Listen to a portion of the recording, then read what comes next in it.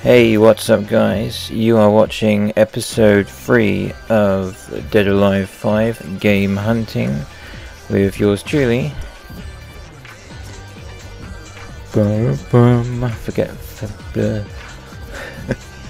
Forget what to say and how to talk all at once. Genius. Okay, so this time I promise we will have more games, because I know no one really wants to listen to me talking endlessly, not even I do. Yeah, so news in the Dead or Alive scene. Team Ninja are patching the game. Got some patches coming up for online mode, so hopefully they'll get rid of some of the online glitches, as well as making matchmaking generally a bit better.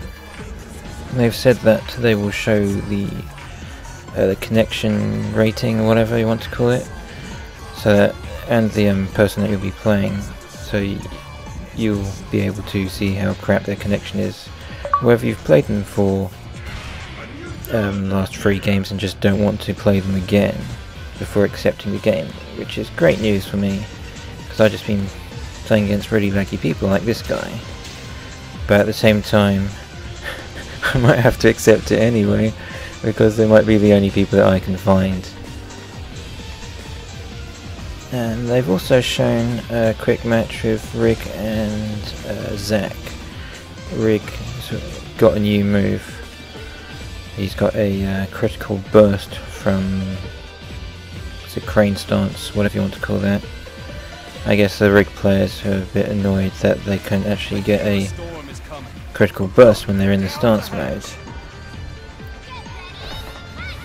But yeah, they've also shown Zach with his Zach Beam having an actual hitbox. Don't know if it does any damage or whatever, but it's Psycho Crusher! Kind of like giving Dan's taunts a hitbox. A bit of a lag spike there. This guy, I'd say the lag's about half a second delay, with the occasional spikes as well. And I think he's in England, because I later changed the search requirements to same region rather than nearby. He basically has all of 2 moves, or 2 things that he does. That sort of runs away and does a teleport crap, and he basically has 2 combos. Psycho Crusher! That sort of, you see, I don't think it's in this game, but in the other one, which I will show, see, he launches a lot and tries to get the air grab, but he's not getting the right height for it, so he misses a lot. So out of reach. Just out of reach, that would have been a critical burst. Obviously I didn't have power blow, but I would have got a free launch and a nice little combo after that as well. It's weird, you can see the text kind of blinking there. I'm not sure if that's a indication of the lag or whatever, but it does normally do that. So, I think that was just over a minute that took to get that game. This one's a bit quicker. I'm giving away, ruining the surprise. Yeah, so see, I'm only going to show games where I find a game. Just not going to be waiting 10 minutes and no games popping up. So here's our game, 27 seconds in. So it's not too bad.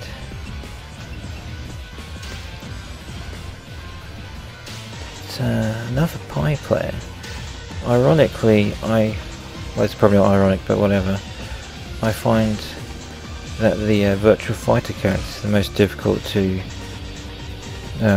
play against, and that's just, at least just when the computer's using it. Down the hatch. Still a lot about this game that I don't know. I like doing those low attacks.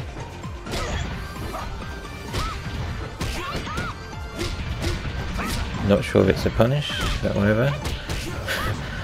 I don't think that. I'm not sure. There might be mid punches. They kind of look like they could be mid, or they could be low. Oh yes, about CeeLo Green coming back. So he obviously knows a bit about my character. Going for the and there's a nice combo there as well. The mid kick, just out of reach. Annoying. Just get the little poke at the end. But yeah, CeeLo Green. And boom. I could have probably got a bit more from that. Done a different move. So I'm not sure if CeeLo Green will end up being annoying because of all the countering, but I decided to use him for both me doing counters and the opponent catching me straight underneath, and it's either a really lucky counter or a really good counter. Went for a low. Maybe I'm doing a low attack after do a back turn is the thing that most people do. Maybe not for the Brad though. I think actually this guy might be doing lots of different counters, so they might know Brad quite well, or know what he's capable of. I always think that the easiest thing to counter is mid punches. That's because pretty much every critical hit is a critical stun, a critical burst. Yeah, look at this. Boom. What the fuck? Yeah, that's the game kicking me out. You'll see here. I've signed out. No, I have not. And the other guy wouldn't have thought that I rage quitted either, since I was 2 rounds up. Frustrating. So I'm still unsure if that's a problem with the netcode, or if it's a problem with my network setup, or my internet, or both. If that keeps up, then I just won't be able to play this, sadly, because it'll be a waste of my time and it'll be a waste of my opponent's time. I do really like this game, even though I pretty much have no idea how to play it. With Brad, I just learned some combos and move around a lot. So when he's moving, he's kind of tricky to deal with. And he tends to avoid a lot of attacks just by rolling around on the ground and stuff. So then I actually cocked this one up a bit. See, I think, yeah, I changed the setting to same region rather than nearby. It's for the previous game, which I'm not uploading because it's shit and you don't have time for 4 games. But I'd upload this one instead. Yeah, this is me just checking. Did I do it same region or was it nearby? It is same. Shit. Oh well. I have to ignore this. No, I could have actually done the editing a bit better, but never mind.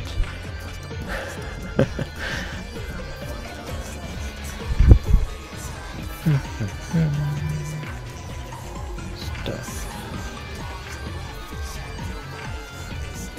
Silence. So about 1 minute 20. So just subtract that from this one. It's not 2 minutes, never mind.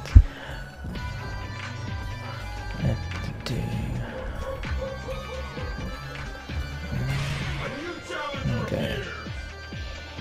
This one was more like 40 seconds.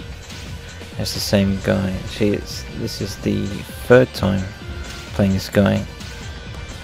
I played him first, then the pie person, and I played him again, lost, and that really frustrated me because he was just sort of running away, abusing lag and the annoying teleport move.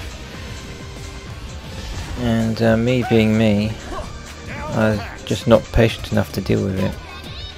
Not quick enough to work out how to deal with that. Kind of surprised that actually lifted me up off the ground. I guess it is a true mid.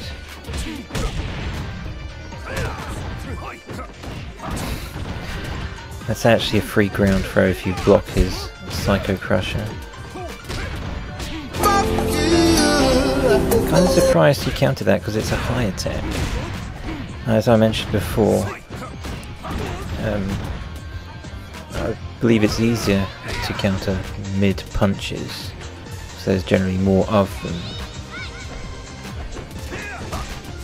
But at the same time, high counters do both punches and kicks. I don't really do that many high attacks.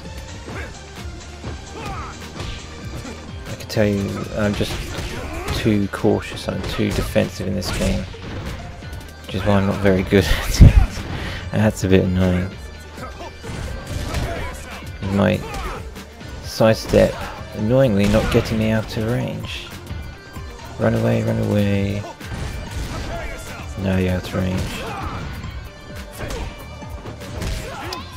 And that kick was out of range.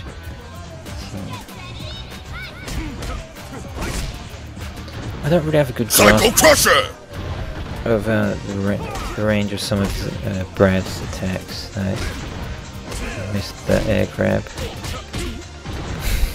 I don't like that. The kick that makes him fall over is very drunken boxing -y. Go and watch some Jackie Chan movies. I think this is when I finally realised he does a lot of high attacks. It's like one move set, one chain does like 30% almost. I think I could have probably countered the punch at the end, but it's gonna be kind of hard to do with lag. You can see some spikes kicking in.